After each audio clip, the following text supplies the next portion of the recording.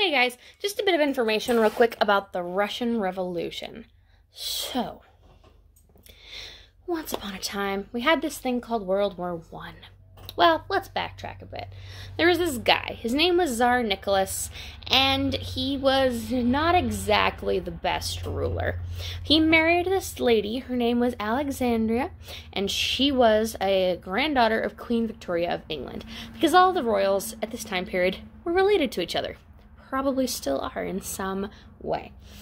So they got married, and on the day of their wedding, there was this big protest, basically, in the streets, because the peasants were like, we have no food.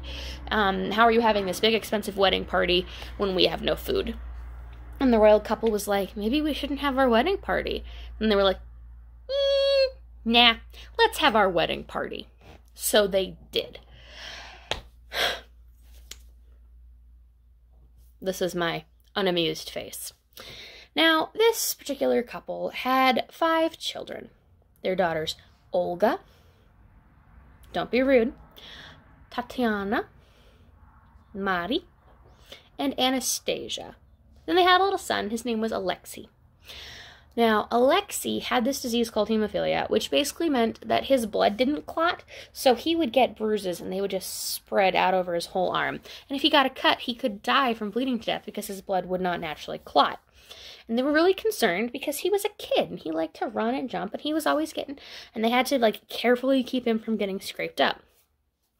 However, they found this guy who showed up, and his name was Rasputin. And I'll have a picture of him at the end of this video so you can see exactly what this man looked like, because that is an important part of this story. He was not exactly a nice, happy dude. He was, what's the word I'm looking for? Creepy. That's the best way I can think to describe Rasputin. So Rasputin was there, and he was a hypnotist, and also apparently a big hit with the ladies. But basically he showed up, and he's like, I can help the poor little Tarsevich. I'm bad with Russian names sometimes, and I apologize. I can help him. So he would use hypnosis to calm down little Alexei and to calm down his hysterical mother, who was like, my child is dying. It's my fault. Which actually, it was, because hemophilia is passed down through the female lines, which is ironic because Queen Victoria was a carrier of hemophilia, and she married off her daughters and granddaughters to every monarchy in Europe, which meant that they all got this disease somewhere. So, good job, Vicky. So that all's happening. That's happening, right? Also, Rasputin had this weird and creepy habit of showing up in the palace, in the middle of the night, and wanting to hang out with the Grand Duchesses, which was creepy. So, but they were he was a good family friend, and he was the only person who could help poor little Alexei. And also, the queen was he's awesome, so she was listening to his advice for a lot of things about policy. Why was the queen making policy decisions? Well, the queen was making policy decisions because her husband was currently off fighting in World War I. And World War I, they'd gone in on the side of the British to help stop the other countries from advancing and from taking over. Well, actually, no. Basically, World War II is complicated and weird. Basically, the countries all divided up as allies, and it was don't poke my friend. If you look at, basically, for instance, if you look at Russia, if you mess with Russia, you're messing with me. And then someone messed with Serbia, and Russia's well, if you mess with Serbia, you're messing with me. So someone messed with Serbia, so then they also messed with Russia, then they also messed with France. It was a whole big mess. The Archduke of Austria was shot by a Serbian nationalist, and basically the entire continent evolved. Just war. And the U.S. was like, what is happening? But there were also countries that weren't on the continent that were still involved, which is why it's a world war, because there was so much going on, and because the U.S. had allies in Europe, and it was messing up trade. It was this whole big thing. So Russia's involved, right? So Russia's involved in the war.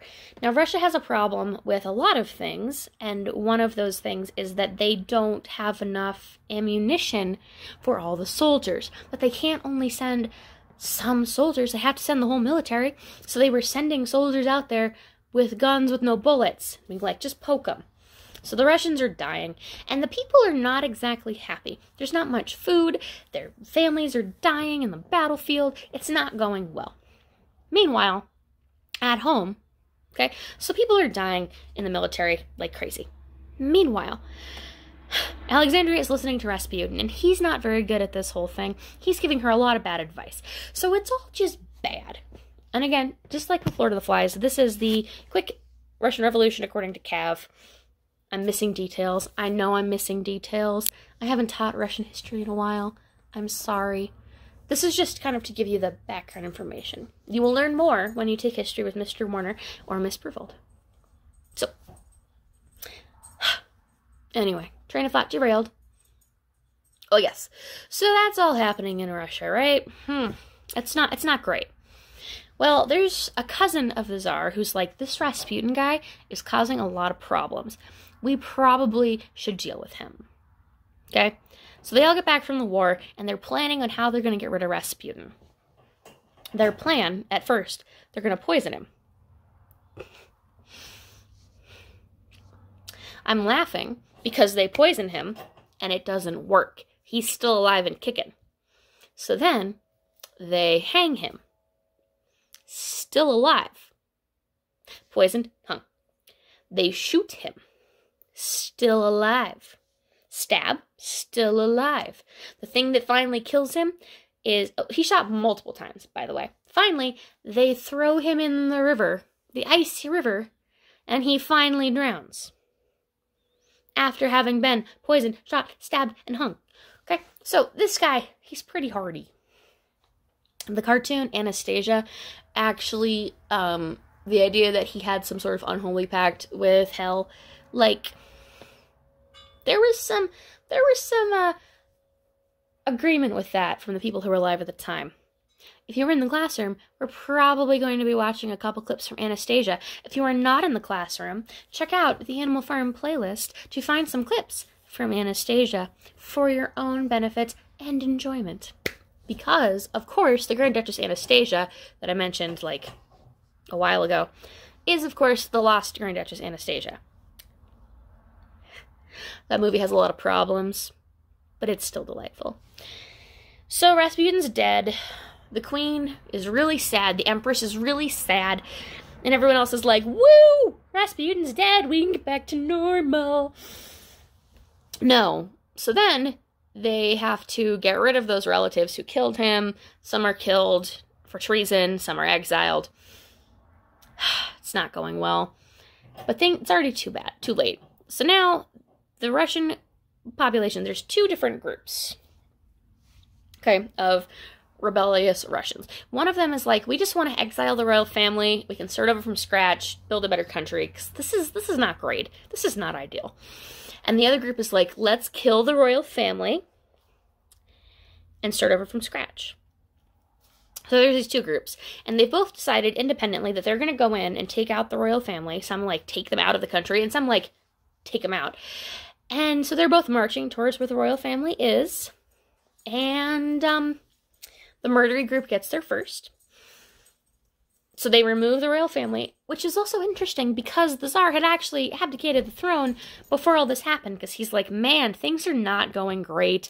All of the people, there's a lot of people around him who are like, you should probably abdicate and let someone else be in charge for a while. And he's like, he was basically forced to abdicate. But then you still have this murdery group that basically removes him and his entire family. And they bring them to this little house and they're under house arrest. And because basically they were like, the idea of murdering the royal family seemed like a good idea on principle, but no one actually wants to kill them because they're not going to let them go. They can't let them go because then they look weak. But they don't want to kill them because they didn't actually, like, they've won. They got what they wanted. So they've got them in house arrest. And they're running the country. It's okay.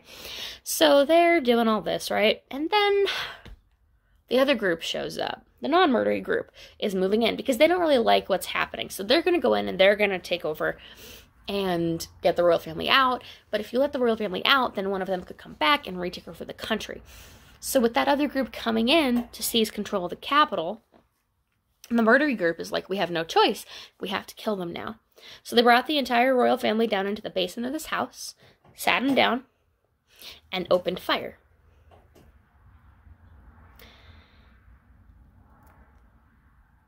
The Grand Duchesses had sewn diamonds. They were thinking they were going to be allowed to leave the country, and they didn't want to come back. So they had sewn diamonds into their corsets so that they would have some money to live on when they left. Because they were related to, like, all of Europe. So they figured they could go and, like, live in the French court or, like, live in Denmark, and they'd be fine. So the bullets start ricocheting off the diamonds and just, like, hitting everybody. And then they all fall to the ground. And then something happens, like Anastasia screams, or one of the Grand Duchesses screams, and they're like, oh, they're not dead. So they start stabbing everybody with bayonets and just going to town. And so they're dead. So they take the bodies and they throw them in a mass grave. And they're so mangled, the only way they recognize them as the royal family is because they recognize the dog. Which is incredibly sad. I mean, it's all sad, obviously. The idea that Anastasia survived comes because there were 2 bodies missing. Alexei and one of the Grand Duchesses. One of the younger Grand Duchesses, and Anastasia's the youngest. So the idea that they survived, and that was also just a very nice idea. The idea that someone survives this horrible, horrible massacre and gets out of Russia and is living happily somewhere else is really appealing. Right? It's not likely. They did find them later in another grave. Why they were in a separate grave, nobody knows. But that myth, that wasn't discovered until, I think, the early 2000s.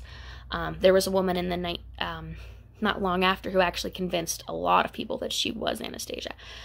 So, with the royal family disposed of, this new non-violent group comes in. Non-violent, right? They come in, they take over. And there's 2. So we got Lenin, who's basically in charge of that group. And he's doing a pretty good job. People seem to like him. Things are going all right. Then he dies, and there's a bit of a power vacuum. There's this guy named Trotsky, and there's this guy named Stalin. And they kind of fight it out. And Trotsky ends up fleeing the country, where he will mysteriously die not long after. Weird. I wonder how that happened. And Stalin takes over. And Stalin slowly, gradually, sneakily transforms Russia, or the Soviet Union, from a communist state into a dictatorship, sends his political opponents up to Siberia, sends his secret police to murder other people, you know. Yeah. Which reminds me, if I did not say it in the other video about Animal Farm, the dogs represent the secret police. I don't think I did. So, the puppies. So yeah, so that is the basic rundown of the Russian Revolution.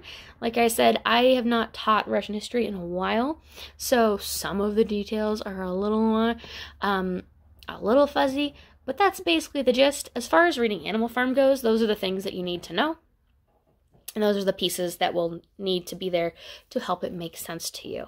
All right, thank you so much for watching, and have a wonderful day.